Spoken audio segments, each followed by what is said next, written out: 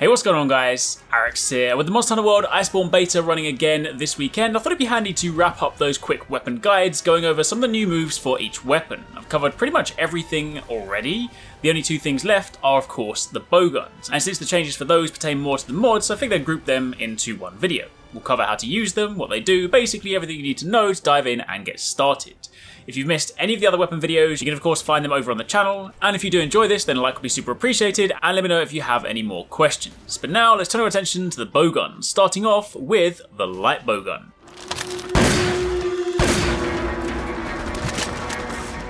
Now for the Bowguns, there aren't really any combo changes I need to go over because, well, they're guns, so fundamentally they behave the same way. You can, however, whilst aiming, click in the right stick on R3 to swap between firing mode and slinger, so if you want to fire off your clutch claw, then you can swap to it first, then hold L2 and press circle. The light bowgun also has its own weapon specific move when grappled. You'll impale a wyvern blast into the side of a monster, backflip off and fire to detonate it.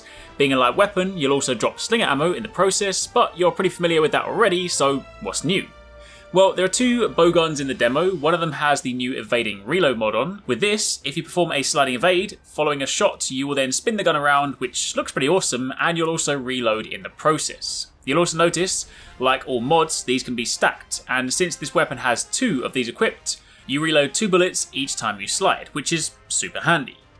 Alternatively, if we grab the other bowgun, this one has the Wyvern Blast counter mod. This mod can only be equipped once, but it allows you to fire the Wyvern Blast forwards instead of stabbing it into the ground like we do right now in World. In doing this, the mine has a much shorter fuse, but if the monster sets it off, it does considerably more damage, hence the name Wyvern Blast Counter, since you want to use it more reactively. Now at this stage, we're unsure what other mods might be added in Iceborne, but for the purpose of the beta, that is your light bowgun. So now, let's turn our attention to the heavy bowgun.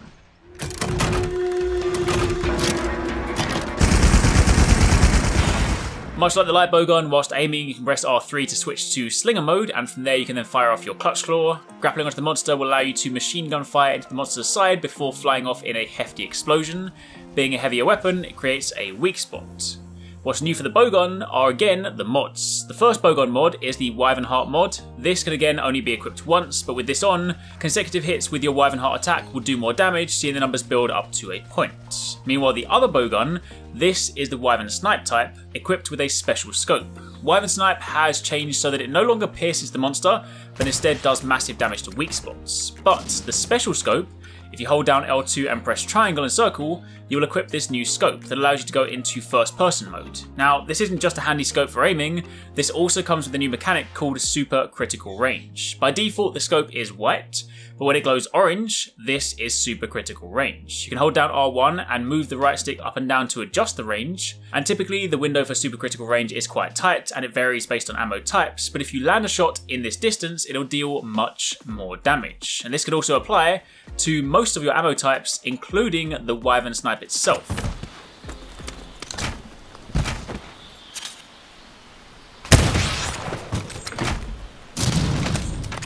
Additionally, the game will remember if you have this equipped, so you can put it on, run around and go straight back into the special scope mode.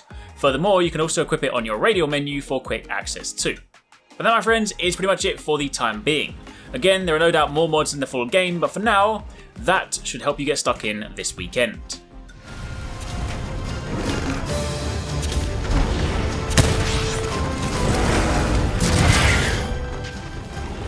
I really hope you guys enjoyed that video. Remember to hit that subscribe button and also click on the little bell icon to turn on notifications so you don't miss my next upload. Also, don't forget you can check out 269 and Paradise Central streaming over on Twitch 6 days a week.